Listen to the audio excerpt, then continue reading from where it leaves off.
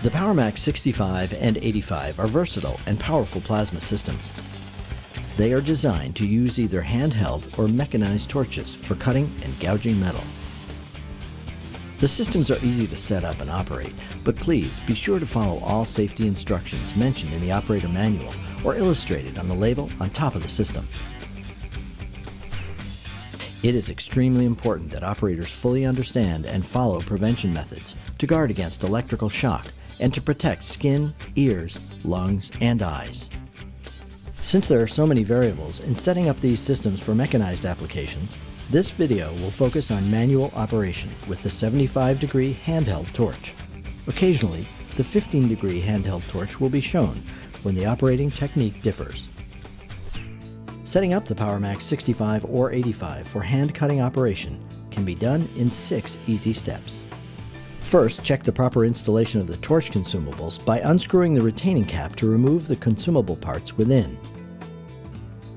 Replace the parts by first inserting the nozzle, then the electrode, followed by the swirl ring. Screw the retaining cap on until finger tight. Do not over-tighten, as the consumables may become damaged and interfere with proper operation. Second, connect the torch lead to the front of the power supply. Third, pull back the quick release collar on the gas hose and connect it to the quick disconnect fitting.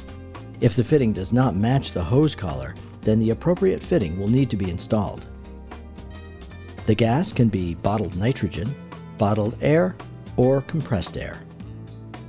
Air should be filtered to remove all dirt, water, and oil because contaminants can damage the power supply, the torch, and consumable parts. The minimum gas pressure is 85 psi or 5.8 bar and should not exceed 135 psi or 9.3 bar. Fourth, attach the work clamp to the power supply and securely to the workpiece. Rust, paint, or coatings must be removed to ensure that the clamp has good electrical contact. The work clamp should never be attached to the portion of the metal that will fall away. Fifth, plug the power cord into the proper receptacle, then power on the system. The power lamp on the front of the system illuminates. However, depending on the model, a plug may not be attached to the power cord. If the installation of a plug is required or the system is to be hardwired to a power source, the work must be done by a licensed electrician. For input voltage requirements, the data plate on the back of the system or operator manual has more information.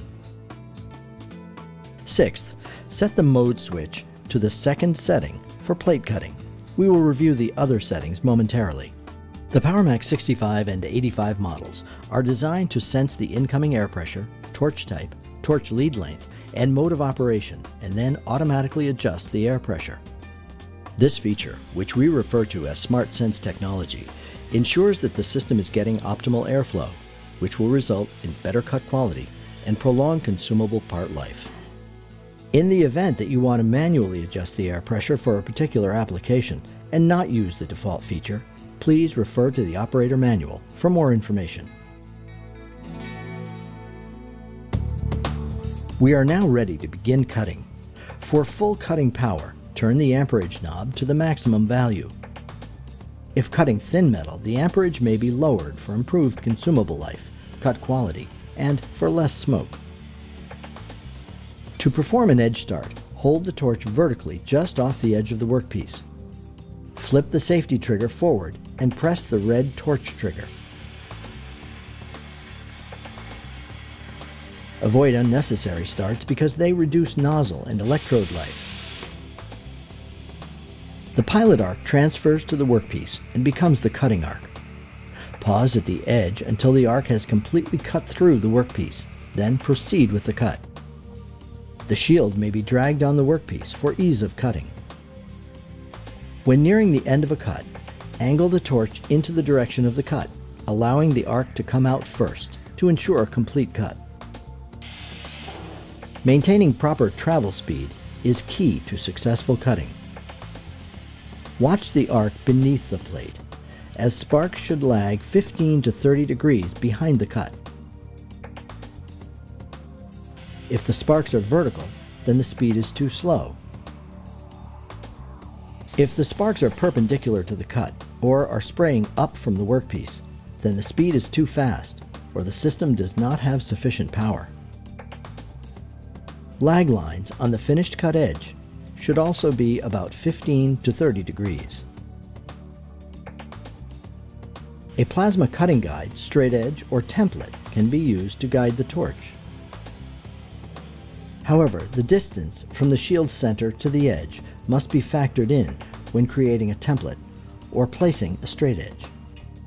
If beveling using an angle iron, plasma cutting guide, or free hand, remember that the material thickness increases proportionally with the bevel angle.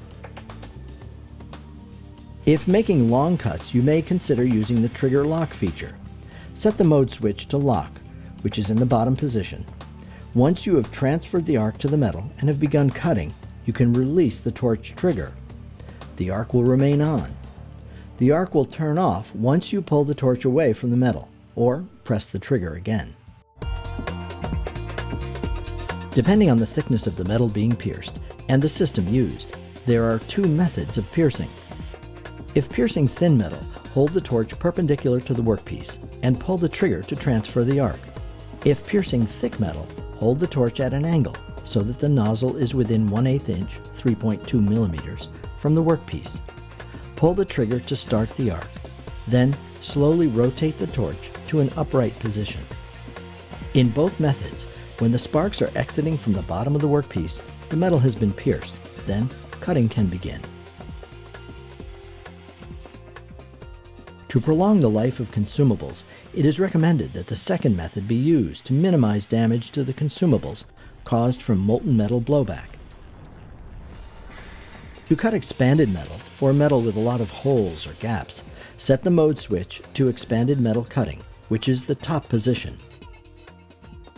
This enables the system to automatically reinitiate the pilot arc without re-triggering. To cut, simply follow the same procedures as outlined for plate cutting.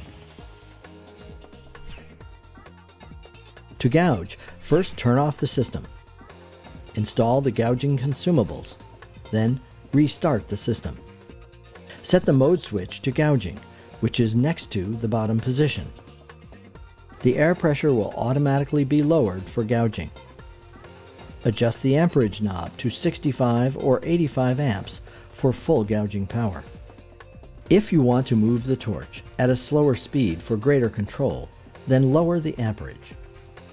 Hold the torch at approximately a 45-degree angle from the workpiece, with a small gap between the torch tip and the workpiece. Then pull the trigger to transfer the arc. Maintain this angle and slowly move the torch along the workpiece to remove unwanted metal or weld. If a shallower gouge is desired, decrease the angle of the torch. For a deeper gouge, increase the angle of the torch or make additional passes.